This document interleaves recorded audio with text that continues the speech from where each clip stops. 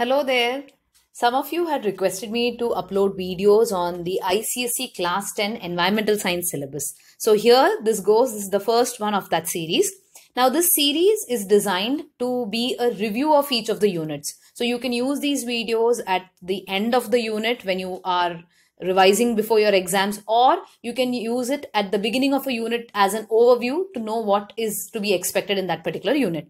So I have chosen the first chapter, that is chapter 6, known as biodiversity. Now this is the syllabus of the ICSE that has been provided by ICSE, and it has mainly three major parts. The first part is where we will be looking at what is biodiversity and what is the risk to biodiversity due to human actions.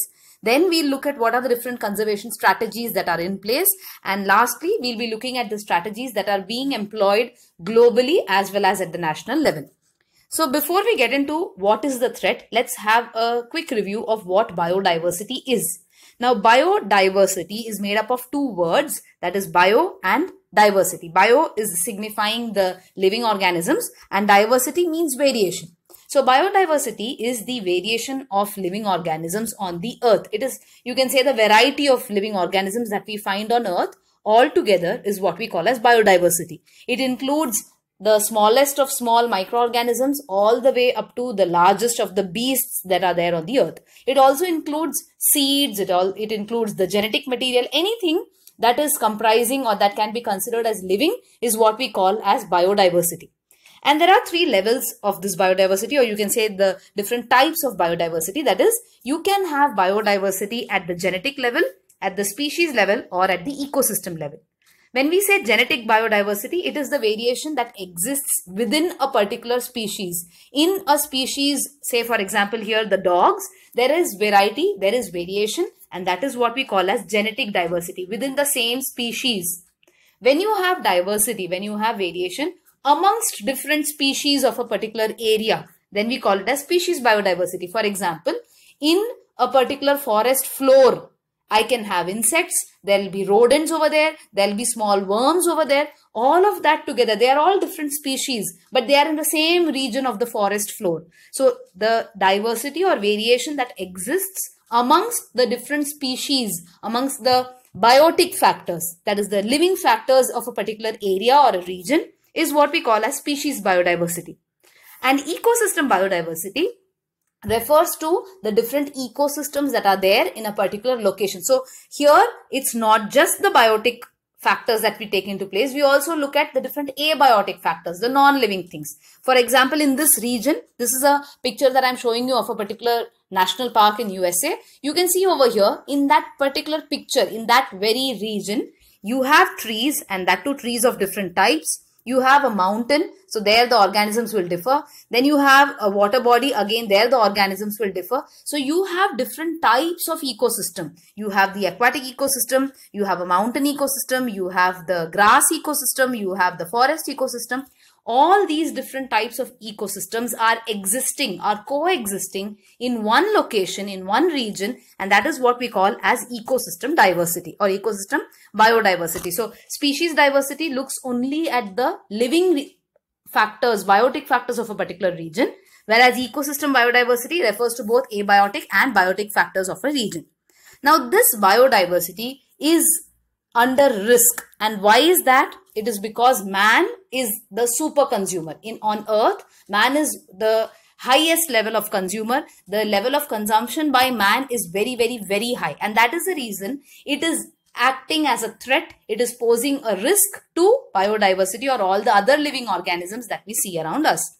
Now, the reduction of biodiversity started long back. It's not recent. It started 30,000 years ago because of the skills of man, the language skills, the social skills. Humans learned to come together, become like a community, live together, hunt. They learned the trapping of animals, killing of animals for food. So because of all these skills, already the biodiversity started decreasing slowly.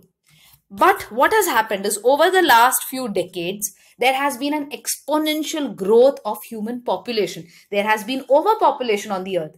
Humans have surpassed all the other species in their numbers. So due to this exponential growth of human population, there has been an increased demand for food, demand for the water resource, demand for land area, demand for fuel. All of this has also increased exponentially. And when that has increased, when the demand has increased, obviously it is putting a lot of strain on the resources of the earth. It is exploiting whatever is there on the earth. We have already exploited our fuel resources. They're almost over. We have exploited a lot of the water resources. We are using and abusing all of these resources, which is putting a strain on these natural resources. So basically, the balance on the earth is not there anymore. Between the usage and the conservation, there's no balance. So due to overpopulation, due to the exponential growth of the human beings and their demand and exploitation of all the natural resources, that has definitely put a big strain on the natural resources. We are having shortage of resources. Many resources have already, started dying out. Many of the resources are polluted, so we don't get them. And this is what we will be looking at. That is, what is the impact of the human actions on Earth's resources. This is what we look at first before we get on to what is the risk on biodiversity, because the biodiversity is one of the resources. So the actions of human beings, which is actually causing harm to the Earth's resources, first harm that it is causing is soil erosion.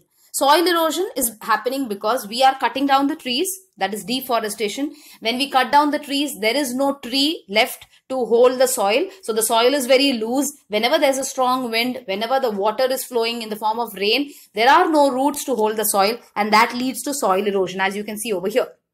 This means when soil erosion keeps going on for a long period of time, there's no more fertile land. Now that fertile land gets converted into a wasteland, which is what we call as desertification. That is, desertification is conversion of a fertile land into a barren land due to overgrazing, due to deforestation, due to the high heat and global warming. All of that leads to formation of deserts, which is called as desertification.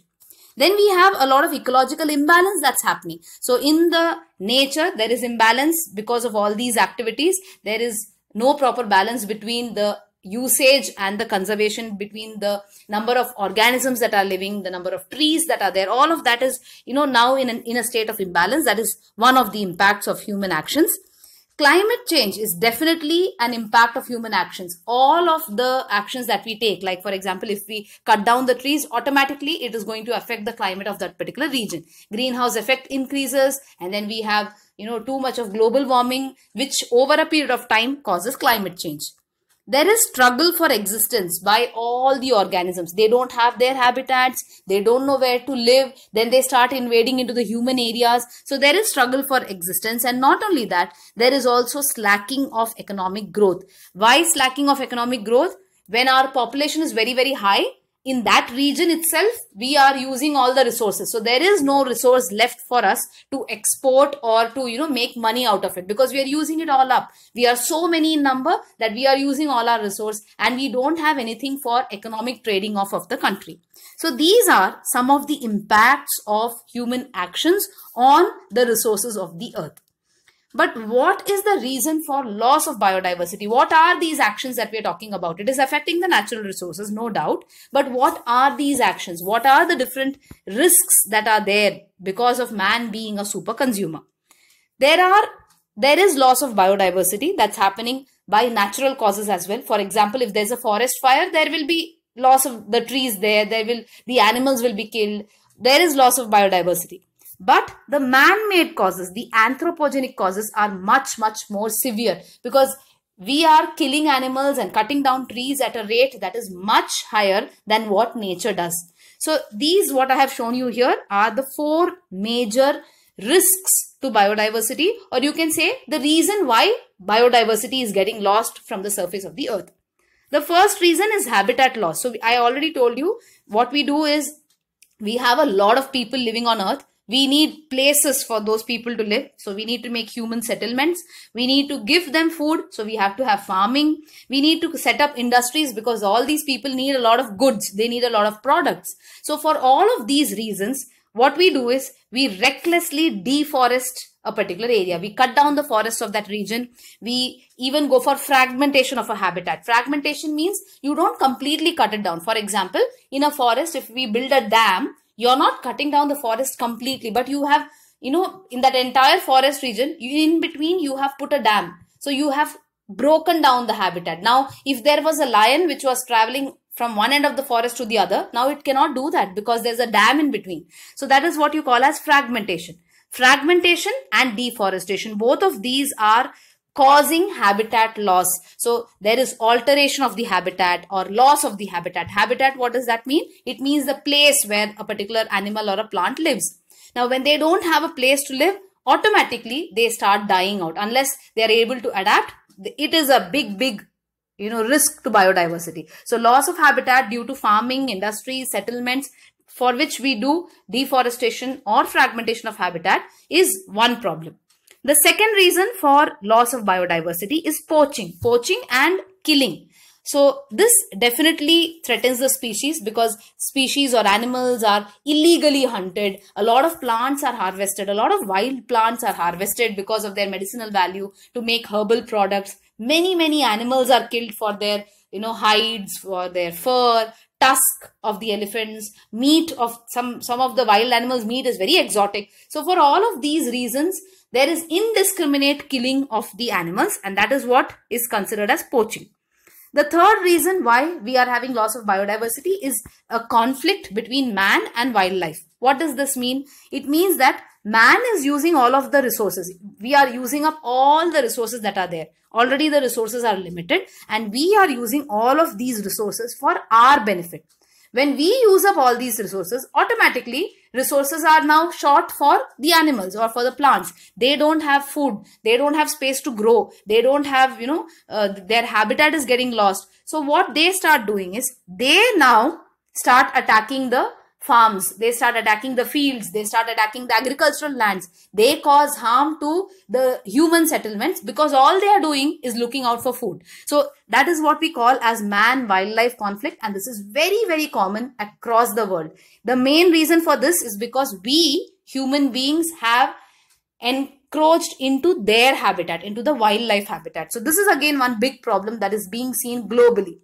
Lastly, biological invasion, that is when a particular species is introduced by mistake into a particular area, that species, the introduced species, or you can say the alien species, the foreign species, that now starts growing very rapidly and takes over the original species, the native flora. So now that original organism which was there is unable to grow. It could not compete, it could not fight with the alien species. So the introduced species rapidly expands and takes over a region. That is called as biological invasion. A very simple example of this, what you might have seen near your houses, is a weed called Parthenium. For those of you who don't know how Parthenium looks like, you can always Google it. Parthenium was introduced in India as a weed. It came along with other plants. It actually came through wheat plants which were brought from the US. As a contamination it came. But once it came, it started growing. It surpassed all the other local weeds, and now you find Parthenium everywhere. So that is one example of a biological invasion. Some foreign species comes in and then that takes over the original species. This is again one more reason for loss of biodiversity. So what we have looked at over here are the 4 reasons for the loss of biodiversity, or these are the risks to biodiversity. Now, why do we need to, why this is a cause for concern? Why do we need to conserve biodiversity? Why are we talking about, saving biodiversity? What is their importance? What is their value?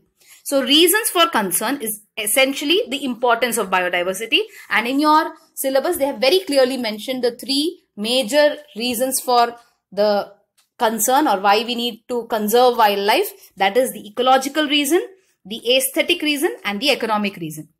Ecological reason is the importance of biodiversity for smooth functioning of the ecosystem. You might have studied about food chains and food web. So to ensure that every organism on the earth is having food, to make sure that they survive, you need to have all organisms. You need to have microorganisms for decomposition so that they, provide nutrients in the soil. There is cycling of the nutrients. There is formation of soil. All of those basic ecosystem services, basic ecosystem values are being done by the biodiversity. They are required for that. They are required to make sure there's no soil erosion. You need to have trees. You need to have trees so that soil fertility is maintained. You have to have trees so that the global warming is reduced. So generally, if we see, for maintaining the ecosystem, for smooth functioning of the ecosystem, that is what comes under the ecological importance.